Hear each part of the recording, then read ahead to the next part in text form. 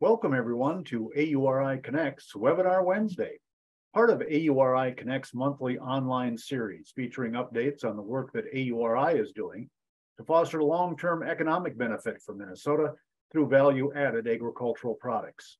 I'm Dan Scogan, the AURI Director of Government and Industry Relations, and your host on Webinar Wednesday. The AURI Connects program is hosted by the Agricultural Utilization Research Institute of Minnesota, with sponsorship from Bremer Bank. This program aims to actively engage all participants in the food and ag industry to improve competitiveness of producers, businesses, and entrepreneurs through ongoing, purposeful connection of resources and partners along the value chain, and increased knowledge of opportunities, technologies, and trends. Remember, this event is being recorded and archived and can be found at auri.org. Remember that you will be muted during our presentations, but you can send us your questions through the Q&A portal on your screen. Today's webinar, Helping Farmers Create New Value-Added Products through AURI's USDA Agricultural Innovation Center Program Grant Award. You're going to hear from Director Colleen Landkamer. Colleen was appointed by President Obama to serve as USDA Rural Development State Director for Minnesota back in 2009. She was reappointed by President Biden in February of last year, and once again serves as the USDA State Director of Rural Development. She has attended the Army War College, has been a Humphrey Institute Policy Fellow, a Columbia University Rural Policy Fellow, graduate of the Senior Executive Program in State and Local Government at Harvard University, and a graduate of the 2005 New York University Leadership Program. You'll also hear from Shannon Schlecht, Executive Director of AURI. Shannon is responsible for the overall strategic and operational oversight of the AURI staff, its programs, and the execution of its mission. AURI provides technical services to businesses, conducts applied research initiatives, and convenes networking events to create value-added economic opportunities for the food and agriculture sector. Also joining our conversation today will be Richard Magnuson. Richard is the managing partner of Magnuson Farms. He operates an 11,000-acre farm with his nephews in Roseau County, Minnesota, and together they produce both spring and winter wheat, perennial ryegrass, soybeans, sunflowers, flax, canola, rye, oats, and forage grass for seed production. In addition to these crops, the three of them also focus on seed production for both public and private genetics. They were also one of the initial growers of Kernza, a perennial intermediate wheatgrass as part of the University of Minnesota's Forever Green initiative. And Jennifer Wagner-Lahr will be joining us during the question and answer portion of the program. As Senior Director of Business Development and Commercialization, Jennifer Wagner-Lahr oversees projects in partnership with AURI staff members, commodity groups, state and federal agencies, and other collaborators and stakeholders that fulfill the AURI mission and advance the development of value-added agricultural products within Minnesota. But to get that conversation started today, I want to welcome State Director Landkamer to Webinar Wednesday. I want to thank you all for allowing me to speak to you today. As Dan said, my name is Colleen Landkamer. I'm the State Director for USDA Rural Development in Minnesota. For those who may be unfamiliar, Rural Development is an agency under the Department of Agriculture that brings programs and funding to improve and grow rural America. USDA Rural Development has over 70 programs across 3 areas of concentration: Rural Business and Cooperative Service, the Rural Housing Service, and the Rural Utilities Service. We rely on our partnerships with organizations like AURI now more than ever for leveraging resources and information to better ensure we continue to meet the unique needs of each rural community across Minnesota. Through our many partnerships, USDA has invested more than $1.5 billion in Minnesota's rural economy, infrastructure, economic development, and housing opportunities over the past 2 years alone. One of these partnerships is being recognized today, and that's AURI. In 2022, AURI received a $500,000 grant through USDA to operate an Ag Innovation Center that will provide technical assistance to ag producers for the development and marketing of value-added ag products. This program is meant to help widen the scope of assistance in the ag field, from businesses and market development to organizing financials to product development and analysis. AURI and other recipients of funding through this program are providing an essential service to ag producers in rural areas looking to expand and bring value-added products to the market. As you all know, rural communities are the backbone of our nation and have a broad impact on our economy. They feed and fuel America, providing our nation's agricultural and energy resources, the fiber and goods for manufacturing, and are home to more than 35% of our nation's military members, despite comprising only 20% of the population.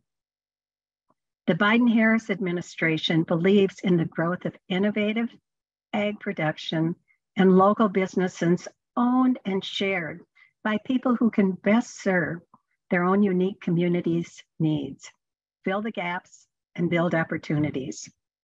Under the leadership of President Biden and Agriculture Secretary Tom Vilsack, USDA is prioritizing equity, access to new opportunities, affordable financing, strong and modern infrastructure, and good paying jobs, climate impacts, reducing climate pollution, and increasing energy independence through climate smart infrastructure, building back a better rural America, assisting rural communities with economic recovery. The Ag Innovation Center program implements all of these priorities, and that is why AURI was chosen. Some of the other investment opportunities that USDA has made available for our ag producers include the Fertilizer Production Expansion Program. It's USDA's latest addition to a government-wide effort to promote competition in agricultural markets. $500 million in grants were made available to help U.S. farmers increase or expand manufacturing and processing of fertilizer and nutrient alternatives in the United States. Funding was distributed through the Commodity Credit Corporation. The goal of this program is to bring about American-made fertilizer production to spur competition and combat future price hikes. The application period for this program closed in December, but stay tuned for potential funding in 2023. The Meat and Poultry Processing Expansion Grant Program is to help eligible processors expand their capacity. Be on the lookout for potential funding cycles to be added. The Food Supply Chain Guaranteed Loan Program was part of USDA's Build Back Better initiative and was created to help critical supply chains in our food system. We're guaranteeing up to $40 million for qualified lenders to finance food systems for startups or expansion activities in the middle of the food supply system. Independently owned and available infrastructure such as cold storage, refrigerated trucks, and processing facilities are in short supply, but essential to creating a more resilient food system. The Meat and Poultry Processing Intermediary Relending Program also launched this year to close the food processing gap even further. Fiscal year 2022 funding recipients were recently announced, and we are so excited for the opportunities that partnering with the Minnesota Department of Agriculture's Rural Finance Authority, the offerings that can come from there. MDA is establishing the Meat and Poultry Revolving Loan Fund that will, with help from their $15 million grant from USDA, to help Minnesota's meat processors increase capacity. MDA was one of 8 recipients in 7 states to receive funding this far, more to come. USDA, of course, continues to provide funding for ag producers and rural small businesses through long-standing programs such as the Value-Added Producer Grant, small socially disadvantaged groups, where we've partnered with local minority groups like Latino Economic Development Authority and the Hmong American Farmers Association to help underserved populations with jump-starting or expanding ag production. So be on the lookout for fiscal year 2023 application windows. For more information on our programs, please visit our website at www.rd.usda.gov/MN. On our website, you can subscribe to our Gov Delivery notifications and also to receive our newsletter, any stakeholder announcements and opportunities for program and loans and grants. I want to thank you for having me today. I thank you for your support, and we look forward to hearing from you, and we are so proud to partner with AURI. Thank you. And now I'm going to send it over to Shannon. Fantastic. Thank you, Colleen, for kicking us off today. And it's a pleasure to work with you on this program and to just thank you for all that you're doing to advance rural development opportunities across the state. So thank you for your service and the role that you're playing here for agriculture and for the broader state economy and development that is occurring here. I'm going to start off with just a little bit about AURI for those that may be new to AURI through this webinar. So we are a nonprofit corporation based in Minnesota that really looks at how can we utilize the crops that are produced here, the livestock that is raised, into new value-added opportunities. And it is through a great staff that we have centered around the state in different locations. We've got roughly 35 individuals today, 2 laboratories, one in Marshall, one in Waseca, Minnesota, and then offices up in Crookston, Minnesota as well.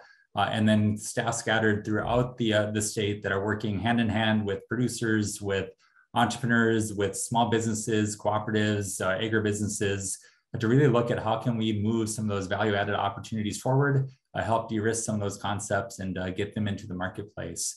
I think last year alone, we worked on over 250 projects across the state in our 2 main buckets of either food or bioindustrial work that includes bio-based products, renewable energy, co-product streams, and seeing how we can move some of those ideas forward together through business assistance and technical assistance. So it's very exciting to see the innovation that occurs across Minnesota and the role that we can play in moving those ideas along. So I'll maybe just start a little bit with partnerships. So AURI has had a long-standing partnership with the Minnesota legislature for over 30 years now to look at how can we look at these post-harvest opportunities for crops that are grown here and livestock that is raised here. It's been a great way to increase sales and market opportunities for producers and agricultural businesses. And it's also been a great way to, again, create and retain jobs, look at de-risking some of that capital investment into these rural communities, again, to create these economic opportunities that utilize agricultural feedstocks. We've had new partnerships with the federal government, mainly through USDA, and a lot through rural development. As Colleen mentioned, the Rural Cooperative Development Grant has been a longstanding program that AURI has received to move ideas forward. More recently with the Agricultural Marketing Service on some of the meat programs that are occurring through there as well, to look at how we can assist small and regional meat processors. And then we're very excited about the Agricultural Innovation Center Demonstration Grant. This is a program I think that will leverage a lot of the work that we're already doing at AURI and enhance that state mandate that we have to increase opportunities and to really work with our agricultural community. So just a little bit of history. AURI actually received an AIC grant back in the 2000s. So it's not the first time that we've had one of these grants, but there was a long break in terms of this program being back funded again at USDA. So we're very excited that there's funding for AIC again, and very happy to be one of 6 entities across the country that currently have received funding and are able to move these Agricultural Innovation Center grants forward. So, our work really will be with producers as Colleen mentioned, this is very much a producer-focused program in terms of looking at how we can work with producers on their value-added ideas. And it is looking at that technical and business assistance, feasibility, the market analysis, and really thinking about what are some of those new opportunities for the crops that we produce, for the livestock that we raise here, and adding value and looking at new market opportunities. I think the main benefit is that this will be a no-cost program to producers based on our relationship with the state, and then through this federal funding that we'll be able to do that, hopefully reach more producers through this service-based approach and help them capitalize on some of those innovative ideas they have with the crops that they're producing and the livestock that they're raising. In total, right, we'll have 5 big buckets that we'll be exploring and being able to enact with this new funding from USDA. Those big buckets are our business assistance, something that we do today. This will just enhance a lot of that work that we do in terms of looking at the market opportunities, right, the direct services, just having those referrals and those connections that we can make to move some of those ideas forward from a business development standpoint, connecting into the right resources as well on some of those business plans. We've got market development expertise we'll be able to bring in terms of assistance on marketing plans, looking at branding opportunities. What are ways that we can look at customer identification to help move some of those ideas forward, maybe a little bit more easily or smoothly when we look at some of the hurdles of moving those ideas into the marketplace from a commercialization standpoint. Our process development, something that we've done for many years as an organization as well, taking a look at engineering services, different ways that we can look at scaling systems development. You know, how do we go from a bench lab to commercial production or to co-manufacturing? What are ideas that we can help explore and de-risk and help overcome some of those hurdles as we move through that process of putting out a product into the marketplace. And then product development as well, something that we, again, do on a regular basis. This will be looking at, you know, that ideation process to packaging to, you know, safety regulations, what's needed as we look at product development and getting it into the marketplace. You know, and that can be from feed, food, fertilizers, biomass fuels, just kind of what's needed on that product development to make it feasible in the marketplace and help meet the regulatory standards that are out there. And then finally, the last area will be value chain coordination. And this is, you know, a new area that we've added expertise in recently of looking at, you know, how do we connect all those different pieces of the value chain from the producer to, you know, CPG to the consumer. There's a lot of steps, a lot of complexity in there. And how can we better facilitate some of those introductions, some of those connections from distribution to warehousing to, you know, trucking and all those different elements to assist and make sure that we can be as successful as possible with some of these different ideas that we're exploring through this new program. So our goals really as an organization are to, you know, drive new markets, expand new markets, help de-risk some of these ideas that producers have through this have as they're looking at market opportunities and just looking at, you know, how do they manage their risk and look at some different opportunities. Really, it will be, you know, looking at those hurdles, some of those pain points from product development to process development, and then providing that technical assistance to help move those concepts forward. And at the end of the day, our goal is to really create disappearance of the crops that we're producing here. So, right, getting those into the marketplace as quickly as we can, or you know, helping avoid some common mistakes that we've seen throughout our 30-year history, making sure that we're not that we're spending money efficiently, right, from a producer standpoint and from a business standpoint to move those concepts forward. So I would say as a call to action from our standpoint, as you're listening to this webinar today, if you know of producers that have been exploring value-added opportunities, you know, get in touch with AURI with this new program that we have funding for 2 years right now to really assist on those value-added producer ideas. The value-added producer grant is you know, one program that Colleen mentioned. This will be more of a service-based program where we can assist several producers through our services across those 5 buckets that I just mentioned. I'd also add that other agricultural organizations that are, you know, working with producers on their value-added opportunities, we'd love to collaborate and think of synergies of how we can, you know, enhance what each of us are doing in terms of those objectives to create new market opportunities. Let's get together. We'll be reaching out to you. Please reach out to us as well in terms of ways that we can create some synergies and leverage those resources and opportunities to create these new products and these new opportunities. I'll add additionally, this grant provides funding for us to add a couple of new positions at AURI. And one is a market analyst position that we're bringing on board that we haven't had at AURI in the past. So looking at a little bit more of that market intelligence piece, looking at some of that raw data that you might need to de-risk some decisions. We'll have that expertise on board and being able to assist on some of these new products. We've done it through our business development team, but this will be a much more focused approach, and having an expert that can really drill down on some of those questions that you have, just to look at those data points again in that trend analysis, or what might be good ideas, and maybe heading off or steering a different direction when we're looking at some of those data points. And then the other is a biomass business development director.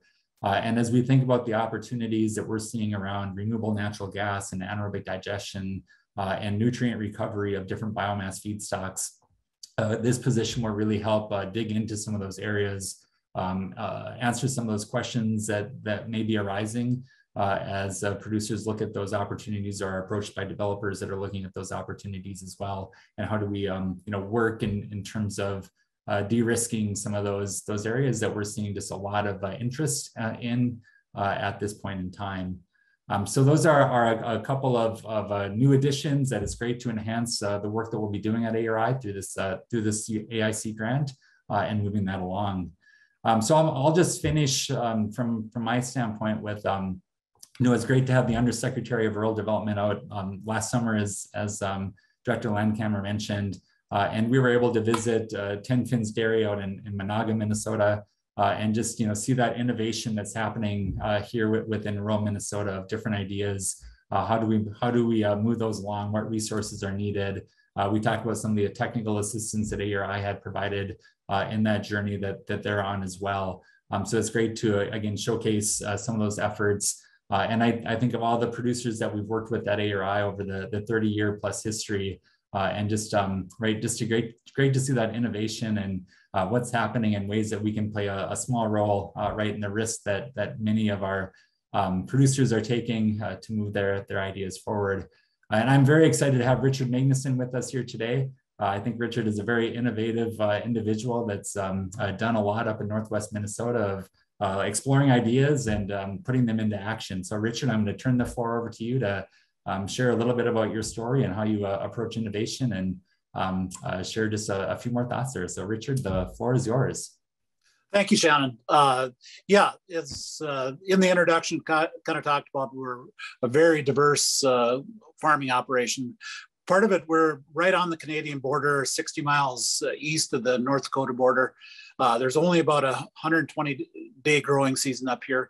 The area historically has always been very diverse. Kind of goes back to the original settlers. They grew a lot of clovers for seed production, red clover, sweet clover, L-side clover. And again, part of it was mitigating risk from weather, and part of it was profitability. And I think that's carried through, all the way to today, that farmers are always in the area looking at ways to mitigate risk and seek more profitability. So that clover business back in the 1940s and 50s kind of spawned a Kentucky bluegrass for lawn seed business, and consequently a group of seed processing plants grew up around the area, and that provided more opportunities going along. So kind of fast forward to 2000, the grass seed industry was pretty much reliant on Kentucky bluegrass as the main seed species that we were producing. The university had been developing perennial ryegrass varieties. Now, one of the challenges with growing perennial ryegrass in our area was we always knew we could grow it, but the seed is the same size as quackgrass, which is a weed contaminant, and there's no way to clean the two apart. So the university was developing a non-GMO perennial ryegrass that you could spray quackgrass out of perennial ryegrass. So one of our projects that we worked on, the university, when they getting close to development of that variety of ryegrass that had a sure tolerance, it was not going to be a public release. You know, historically prior to that, all variety releases from the University of Minnesota had been public releases. It was going to be a private release. And part of it at the time, we didn't have an organized group in northern Minnesota to go after that licensing agreement with the University of Minnesota. So we formed a cooperative of the growers in the area. They each put a small amount in to get the cooperative started. We licensed that first original release from the University of Minnesota, and that has gone on to and then hired a marketer to market that variety in the marketplace. Work with local processors to clean and condition that seed and to get it ready for marketing. So that has grown to be, we've since licensed 5 more varieties from the University of Minnesota. You know, over the past 20 years, we've produced about 60 million pounds of seed, and the royalties from our seed production have brought back about 2.5 million back to the University of Minnesota. So it's been a win-win from all sides. It's a probably one of the highest income crops in the area. It spawned, allied industry, the seed processors, more work happening in the area. So that was one of the value added or organized things we did. The other thing about the same time, one of our local seed cleaning companies was owned by the Marvin family, whose main business is manufacturing windows.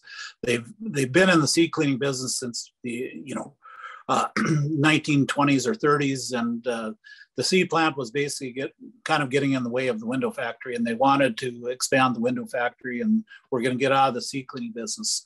So they offered the cleaning equipment out of the plant to the growers that were customers of them if they would rebuild a plant. So again, formed a group of farmers to investigate the possibility of building a new cleaning plant, and that happened over the years. It took a few years to get that completely off the ground and up and running, but AURI was involved in helping to plan our business plan in both our case of the RL Grower Cooperative and the Northern Excellence Seed Cleaning Plant. It was a challenge. It's kind of a business the growers were aware of but weren't familiar with, and we needed to do a lot of investigating on how to proceed forward. That plant is continuing today. It's still a farmer-owned LLC, processing about 25 million pounds of seed a year. And again, it's one of those things. Once you get something going, it brings in more. So we started with the University of Minnesota varieties, but now we have companies from literally all over the world coming to northern Minnesota to contract seed production. Some of the biggest names in the industry: Pennington, Scott's, DLF Seeds. So it's been a boom for northern Minnesota to producers up here. Also, even with our other crops that, we're always looking for new opportunities. Sometimes what's, old is new. A couple examples of that is rye. Rye, historically has always been grown in northern Minnesota. There have been some development on hybrid rye that makes production more profitable, but again, it's a limited market, so it's finding the markets for that rye. Currently, most of our rye goes to shipped to Kentucky for bourbon production, and there's about 10,000 acres of rye being grown locally in the county for that purpose. And it's kind of the same thing with flax. Flax was a crop that historically was always grown in northern Minnesota. It kind of faded out in the 1980s with sunflowers and canola moving into the area. Since then, flax has become a desired product for a nutritional supplement for both humans and pets because of the omega 3 and 6 content of it. So we're growing yellow flax specifically for the human and pet food market. So some of these things, it's sometimes we know how to produce, but we need help with marketing. Sometimes we need help with how to process it too. In the case of the grass seed industry, and setting up business structures to take care of that. Also, some of the more recent things is that's kind of grown out of the grass seed cleaning business. When we clean grass seed, we have about 20% of what the farmers haul into the seed cleaning plant is just chaff and empty seeds and straw, that sort of thing. That's basically just a waste product that is landfilled. There isn't a real specific use for it. So one of the things AURI has been working with us is trying to figure out a use for that byproduct. And, some of the ideas have been gasification for energy production, pelleting it for potential bedding for the poultry industry. And it's just instrumental to have somebody like AURI involved that you can bring, that kind of can bring some ideas to help solve the problem that we have. So we've really been fortunate to be able to work with AURI and get some of these businesses up and going and help us with, some of our ongoing issues along the way. More recently, Kernza is one of the products, again, it was developed by the University of Minnesota and the Land Institute out of Kansas. It's the first attempt at a perennial grain for human consumption. It's a little bit challenged. They've taken a grass species and they've been, breeding up the seed size and to be more act like a grain. But it's one of those unique things where they're, we don't know how to produce it. There isn't a known market for it, and we don't know how to process it. So it's been a learning curve over the past 6 or 8 years. We're getting closer to it, but they're, again, a marketing co-op formed for Kernza here in the last year down in central Minnesota, and involving kind of growers across all the state. So again, there's opportunities, kind of wherever you look in agriculture. Sometimes they're, completely new. Sometimes they're redoing some old things, and not all are successful, but it doesn't take many winners to really have huge benefit for local growers. I think that kind of concludes what I have to say. Perfect. Thanks, Richard. And I think I could maybe fill up the rest of the program just talking to Richard about all of the different things that they have been willing to take on, to think about, to try to move forward. But we're going to bring all our guests back in for a little Q&A. Remember, if you have a question, you can put it in the Q&A portal on your screen, and we'll try to get to as many of them as we can. I'm going to start with just an eligibility question. So Jen or Shannon, I think we'll go to you. Who's eligible for assistance through this AIC grant that we've been talking about? An agricultural producer asking or adding value to his or her product that is over 50% of the product to which value is being added must be produced by the agricultural producer. Jen, who's eligible? Right. So the definition that was dropped in the chat is the guiding definition that we're working with. So essentially, producers who are looking at starting a value-added operation from their own products that they're growing, as long as their product is 50% or more of what is going into the value-added product, it is eligible. There are certainly producers in our state that have, expanded beyond that. They've scaled to the point where they are contracting thousands of acres outside of their own to fulfill the needs of their value-added processing facility. In that case, they are not eligible for this particular grant. Shannon, anything to add there? I would just add that if they're not eligible for this grant based on their scale, there are other programs right through rural cooperative development where we could assist under different programs that USDA has. This one is very specific to more individual producers. But other programs exist to assist in those efforts. Does this include aquaculture or fish farming? I can answer that. So it really depends upon how that aquaculture operation is set up. If it is an individual farmer that is producing the product, then anything that they're doing with that product to further process it, bag it, sell it to consumers would be eligible. There are certainly aquaculture facilities that are set up as investor-owned entities, and they are not eligible for assistance under this grant.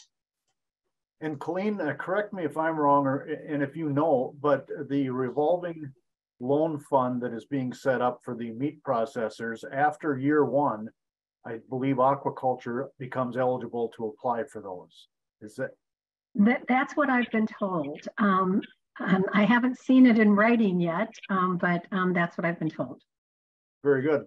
Here's a question. Am I correct that these are grants and not loans? Also, what are the timelines? I can also answer that, sure. So this is a grant. You're correct. It's not a loan.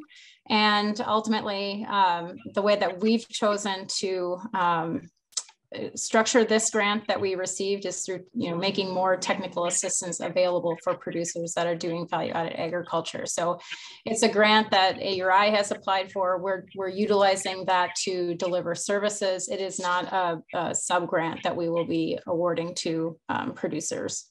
I think that's important to maybe underline that the AURI will not be making grants to producers to do added value-added projects. Right, and Dan, I would just add, that really, the main reason for that is, the state of Minnesota already has a very strong value-added grant program, which is accessible through the Minnesota Department of Agriculture. So we feel our value is really in providing the technical assistance and the producer services that Shannon mentioned earlier, versus providing grants to producers. And Richard, I want to come to you for just a second because you touched on it, I think, in a roundabout way, but to producers who are also entrepreneurs or innovators that are watching this webinar, time is certainly an element that you have to be prepared for, because a lot of this finding out takes time. Yes, no doubt. I mean, some things come relatively easy, from an idea to, a product, marketing, and some will take years, and it's not easy. And it kind of it depends a little bit on the complexity, what's known out there, on how long it'll take. In the case of Kernza, we've been working on that one for almost 8 or 9 years. It clearly isn't, it's viable, but it's not widespread viability crop yet, which that's the hope eventually, that it can be grown across bigger swaths of the country. So it takes time, just no two ways about it. And it's not there until you get the whole value chain built. Yeah, no doubt. That's you need kind of all those legs. You know how to produce, you know how to process, you know how to have known markets and continual known markets. Back to the AIC grant that was awarded to AURI. Again, I think someone who might be thinking that there's going to be some money distributed, because the question is how much is available for a project. And really, Jen or Shannon, once the project is set up with the producer, there's technical assistance being made available through the funds that are brought in from the grant to AURI. Is that? That's correct. The funding that, I guess I should mention, USDA has an active round for Ag Innovation Centers where they have $8 million available this round. And I believe they've received several dozen applications for Ag Innovation Centers that will be funding distributed to existing Ag Innovation Centers and potentially some new Ag Innovation Centers in the country. I might just add one more element into that, Dan, in terms of funding that's available for AURI to work on a project, right? That will be very dependent, right? How our system typically works is our business development team will meet with you, talk about your project, think about how many hours are needed to meet some of those objectives and goals that you have, and then we'll put together a work plan and cooperation and think about milestones. And so, the amount of hours available from AURI to a project or to an individual producer could vary from, a handful of hours to, up to, tens of or hundreds of hours, depending on what is needed and what that might look like. So I think it's a wide range, and it just comes through consultation in terms of the services that we'll be able to provide, in kind or for free to help advance some of those ideas. Probably a different way of responding to the question. Director Landkamer, early on in Shannon's comments, he mentioned that AURI had been a recipient of an AIC grant years ago, and then it had kind of gone into the shadows for a while and came back with the latest farm bill. Is this, can people expect this kind of ebb and flow from USDA? Is this, sometimes grants aren't used as much and they kind of go away or aren't funded? How does the USDA look at grants and which ones to keep viable? I wish I could answer that. It has a ebb and flow. You know, as you know, the Farm Bill is written by Congress, and so that plays into this. All I can say is I'm so excited to see this AIC back, because technical assistance is one of the most challenging things, I think, for any producer or any business to figure out. USDA Rural Development in Minnesota, we, for all intents and purposes, can't do technical assistance because we decide who gets funded. So for people trying to find technical assistance, this is a great resource. So I'm really excited about it. And I'm hoping it continues on forever, but I just can't answer that one way or the other. A question for Richard here. It says, what would be the next step for more adoption of ryegrass in Minnesota? I'm assuming they mean for more people to produce it. Do you think there is potential to compete with Kentucky bluegrass?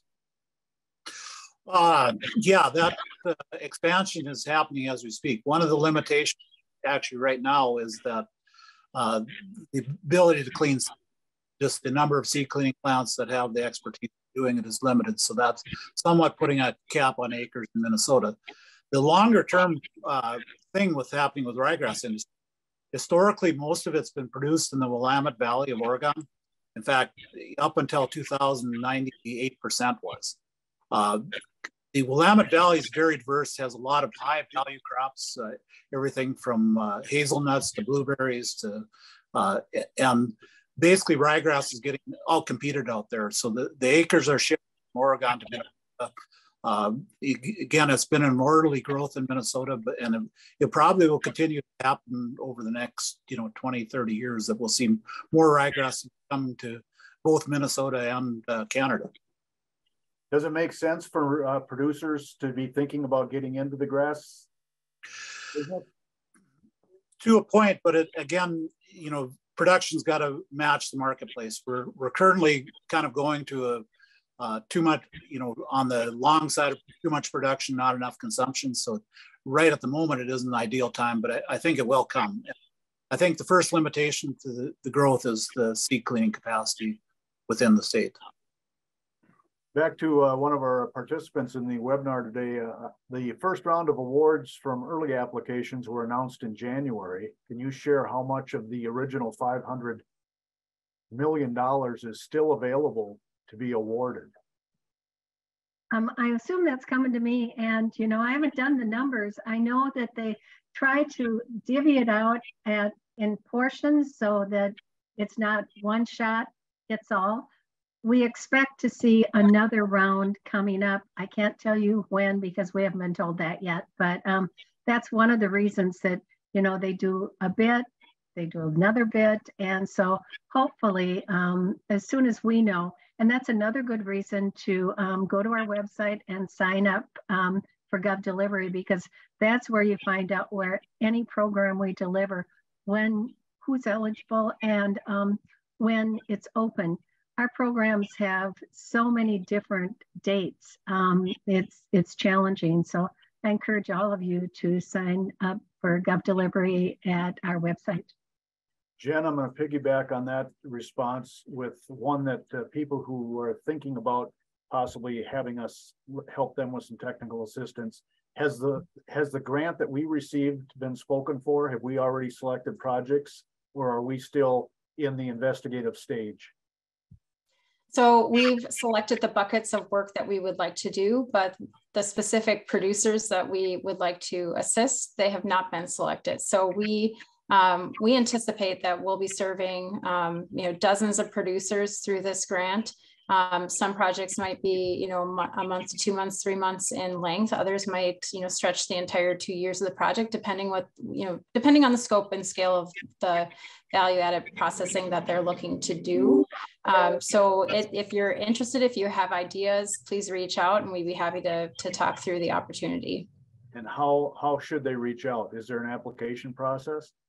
It will follow our basic commercialization services application process, which all of our clients follow. So you can reach out through our contact form on our website to get more information about that process. Also, if you are connected to any of the AURI staff members around the state, you can reach out and they'll get you to the right person. And if you want to go looking, it's auri.org to get on our webpage. Here we operate a small vegetable farm that produces a variety of pickles for sale under a cottage food license. Now we're going to get a specific question here, I think. Last year, our sales were about $7,000. We cannot meet current demand, so we would like help scaling up. Are we eligible? We worked with AURI when we got started back in 2014, it says so. The quick answer is yes, you would be an eligible producer, and we can talk through what the needs are of your project and make sure that they fit within the buckets of producer services, but I think there's probably a fit in there. We have a liquid microbial fertilizer technology produced in our patented modular system from waste to greenhouse biomass that we have already done over 100 tests that will pull 1/3 of the needed fertilizer from the air and the ground while reducing irrigation needs by about 20%. Who should we chat with at AURI to further help validate this for the world's egg population? It sounds too good to be true, but it is true, they say. So, all right, that's an entrepreneur. They are optimistic and enthusiastic. So we appreciate that comment. Same scenario here, Jen, just reach out on the website. Yes, you can reach out to me as well, and I can put you in touch with our team. We've been working on similar products, so I think we could be of assistance in this case. I don't think just by how it's described it would be a fit for this this grant, but we certainly have lots of options within our organization. And a question about the website at USDA, Colleen. I know you gave it during your presentation. I think Nan also put it in the chat, but they would like it repeated. So would you mind? www.rd.usda.gov and then /MN. So www.rd.usda.gov /MN. And it's really easy to Google. Right. If you want to do that, Google USDA Rural Development Minnesota, and that'll come up. Richard, I want to come back to you and talk about the concept of being innovative. Farmers farm for the most part, and they like what they do. You with your nephews get your head around that innovative piece on your farms? I think it's an upbringing or mindset. Just when something comes along, our inclination to say yes rather than no.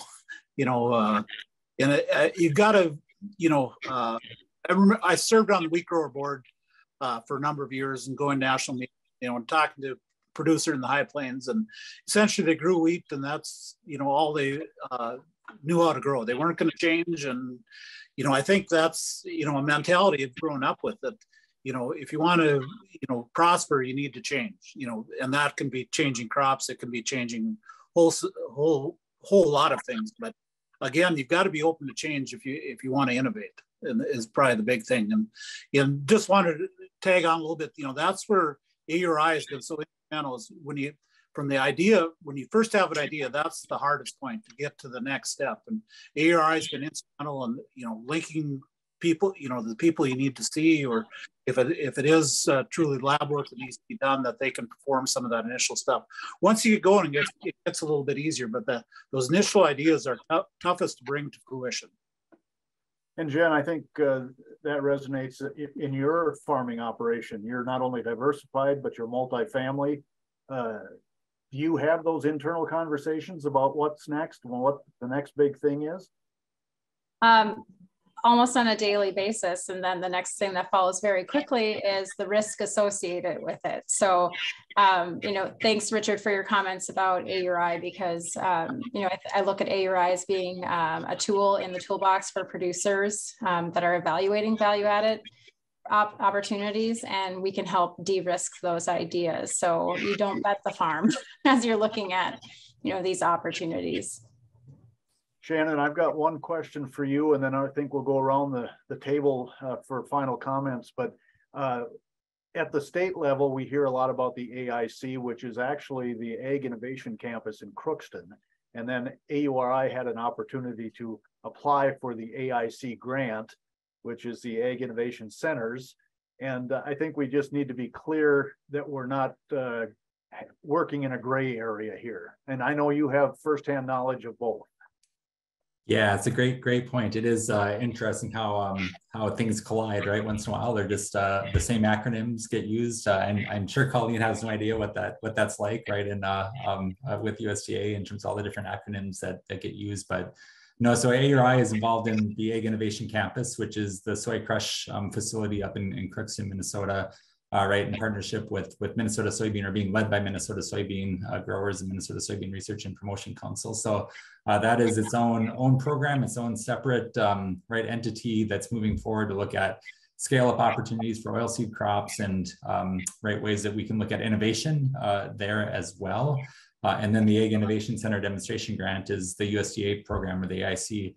Right, so yes, we have two AIC programs going simultaneously at AURI, so we're trying to keep that internalized, or right, compartmentalized as well, as we think about those great opportunities that we're seeing, right, to move value-added opportunities forward in Minnesota. So Dan, that's a good call out. As people hear about AIC and AURI, there is the crush facility up in Crookston, and then there's the grant program here as well.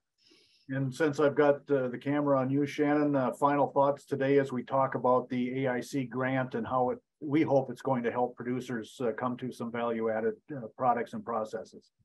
Yeah, thank you for that, Dan. No, it's I appreciate Richard and Director Landcomer just taking time to talk about the AIC program, the importance of value-added agriculture.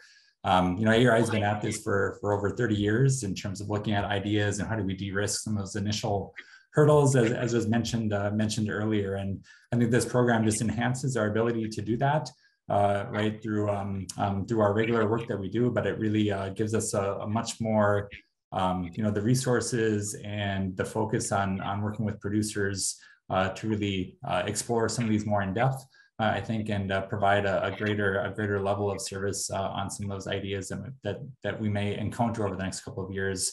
So I would just, again, encourage right, anyone that knows of somebody that's exploring ideation, thinking about market opportunities, right, please reach out, as Jen mentioned, through our website, or if you know of somebody at AURI that you're already working with, and really look forward to talking about how we can right, take a look at that and see how we move that forward. And then, again, as I mentioned earlier, I think there's a great synergy with our commodity organizations and research and promotion councils and others that are looking at value-added opportunities as well. And I think there can be some great overlap and leveraging where we can work together on moving those forward in partnership and collaboration to see if we can shorten that path and shorten that de-risking period to, again, add value to the crops that are being produced here.